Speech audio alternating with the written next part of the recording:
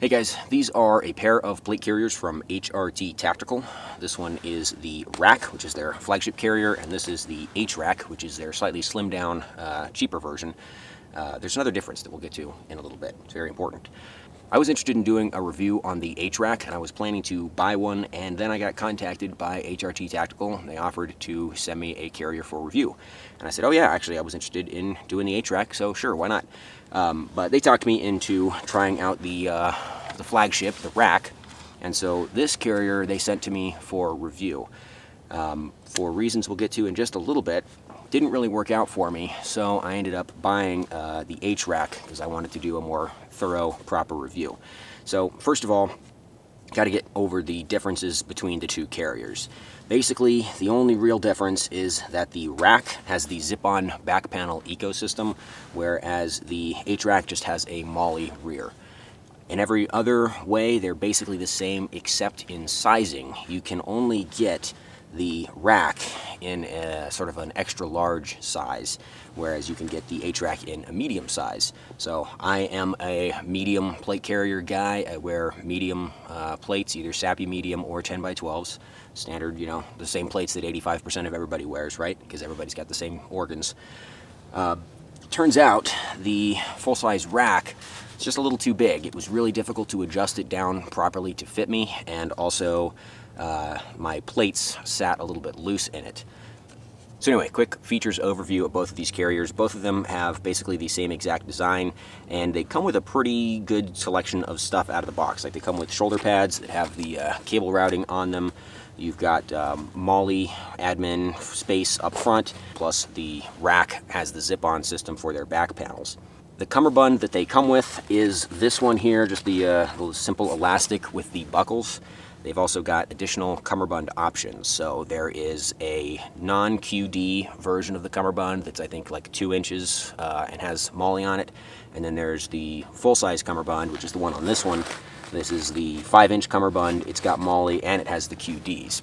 So both these carriers have a whole bunch of different padding options, which I think is supposed to make them more comfortable when they're heavily loaded and you're standing around for a long time. So both of them have a sort of like an insert foam pontoon system where you can insert long vertical slices of foam into a little pocket into the rear of the plate bags. So those give you a little bit more standoff space from your plate, and they also give you a little bit more airflow, I guess. They've also got soft loop Velcro on the inside of the plate bags that you can attach additional padded pontoon things to, kind of similar to what SKD Tactical does on some of their carriers, I believe. They've also got this like padding section up here, which is like a chin rest or something to either rest your chin on so you're not hitting your chin on your plate, or, you know, in case it rides up into your chin, it's a little bit more comfortable. These carriers have a whole bunch of different cable management because you could route cables through the padded shoulder pads, through the Velcro loops that are on the sides of the shoulder pads. You've got cable management, soft loops here, and then you've also got full MOLLE admin up front with the Velcro as well.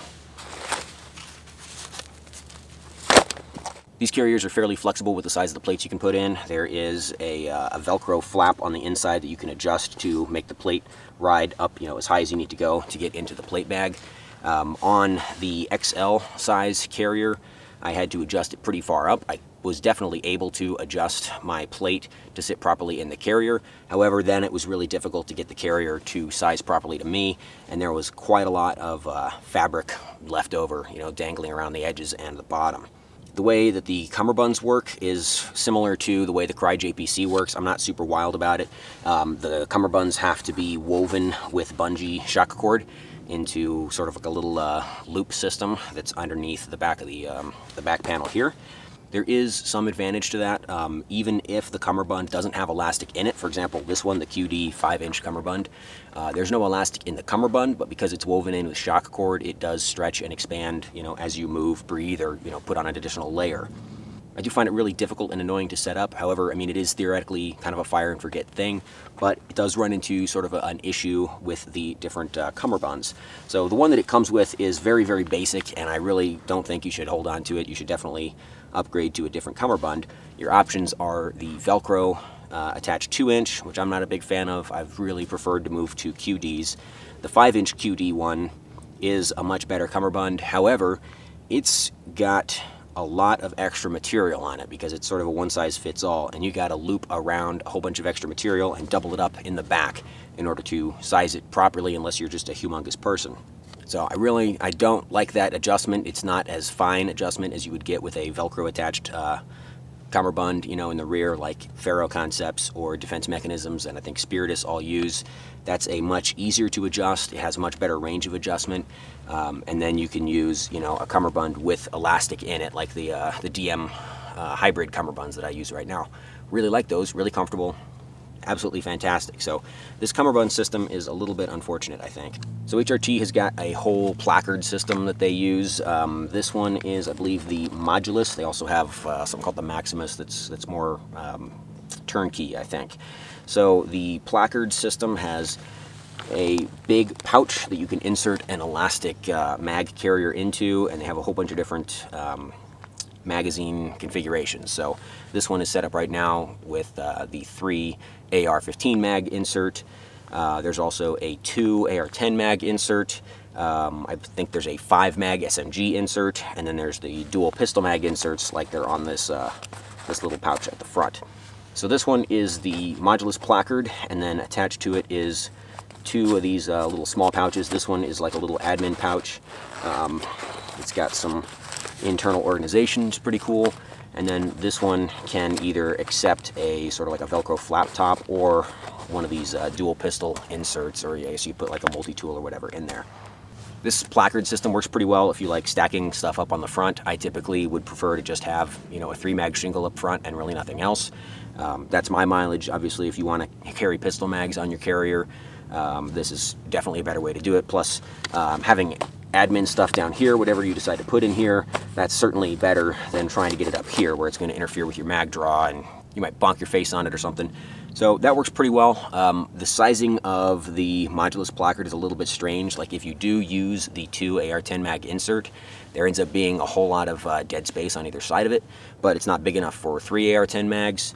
Same story with the 3 AR-15 mags. It's a little bit wider than it needs to be for 3 mags. Kind of would be nice to see it more properly sized for 3 mags and then have a 4 mag option. Same thing, because 4 AR-15 mags and 3 AR-10 mags fit very nicely in the same approximate footprint. Anyways, the placards are also adjustable for ride height. These straps can actually be adjusted in there, so you can basically raise or lower the placard as you need, depending on how you have it configured or what mags you have in there. This one also currently has on it the little sidekick pouch thing, the Warrior Poet multi-hanger, multi-mission hanger, whatever it's called. I like these for carrying radios. You can also carry extra mags in them. They're ambidextrous. So it's pretty neat little add-on to any carrier. Moving on to the back panel ecosystem, it's always a little bit frustrating when somebody comes out with their own proprietary ecosystem. However, HRT has enough back panel options that you're not going to have a problem finding one that suits whatever your needs are. So, you know, is it annoying that there's a new competing standard? Yes. However, if this standard is as good as it is and as full-featured as it is, then can't really fault them for doing that, I guess. The interesting thing about their ecosystem is that it has 2 different sections of zippers. So there's a short piece of zipper on the top and a short piece of zipper on the bottom. The full-size back panels, like this one, which is sort of like a standardized, like flat pack kind of thing, it zips into both. They've also got half-height panels that you can mix and match that only zip into half. So you could do, you know, tearaway medical on the top and then a normal admin thing on the bottom, or you could do, you know, magazines and smoke grenades or whatever it is that you're doing. None of that stuff is all that useful to me. This one, just the flat pack, is probably the one I would find the most useful because you can stick a hydration carrier in it. You can also unzip a zipper around the perimeter of the pack and then it accordions out to a much bigger size. If you are carrying a whole heck of a lot of stuff, that would definitely work for you. I prefer to have a very trim single hydration carrier on the back, which would be easily attachable to the MOLLE rear of the HRAC. So for my money, I don't really need zip-on back panel ecosystems. I appreciate that it's fairly configurable, and if you wanted to quickly remove a panel, you know, you can do that without having to unthread a whole crap ton of MOLLE or just a whole bunch of malice clips. The hydration carrier that's on my Defense Mechanisms play carrier, that thing's never coming off because of how annoying it was to get all those malice clips in there. So the last thing we got to talk about is their colors and fabric. These are advertised as Ranger Green. I don't really believe they are Ranger Green. I think this is just olive drab, that has either been rebranded as Ranger Green or it's just, you know, it's whatever material they're able to get, I suppose. These carriers are not IR compliant, not really even a little bit. They glow pretty badly under IR, and I suspect that's just a nature of the fabric. If you compare it to something like the Ranger Green fabric that SKD uses on their hydration carriers, stuff like that, or the Ranger Green fabric on the defense mechanisms, you can see that not only is the color significantly different, but they are a lot less IR reflective than the RAC and the HRAC. That's something I see pretty typically. I also got a hydration carrier from the company Platattack that was supposed to be Ranger Green. Same story, the color was not Ranger Green and the IR compliance just wasn't there. That's a very reputable tactical gear company, so it's kind of an odd thing. However, I think a lot of it comes down to the fabric. I suspect, although I don't know for sure, that if you got one of these carriers or something from Platattack in multicam, then it probably would be IR compliant. And I think that's because it's not as easy to source cheap multicam fabric. Like properly licensed multicam fabric is probably of a higher standard than just whatever OD green nylon you can find.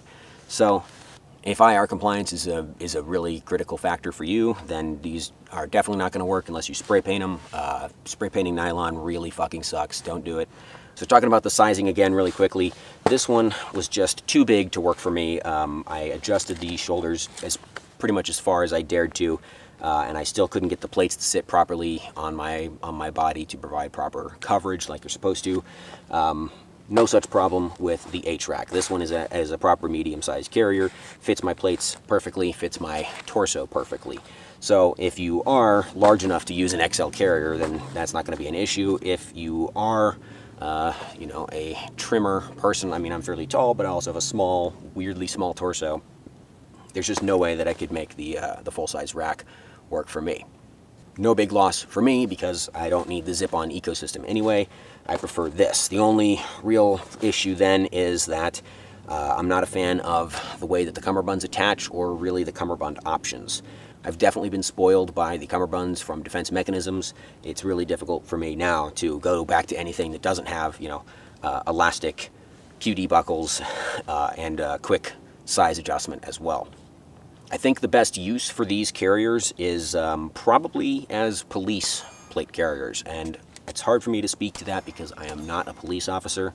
That doesn't mean you should DM me your felonies. I don't want to see that shit. The point being that I think these carriers are best suited for carrying a really heavy load and standing around for a long time. Something that I suspect a police officer who has to wear a carrier might end up doing.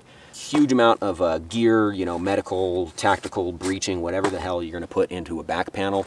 That's something you would probably want a big back panel ecosystem for, or, you know, a breacher panel up top, tearaway medical up on the bottom. That's very much for, you know, SWAT or police in my mind.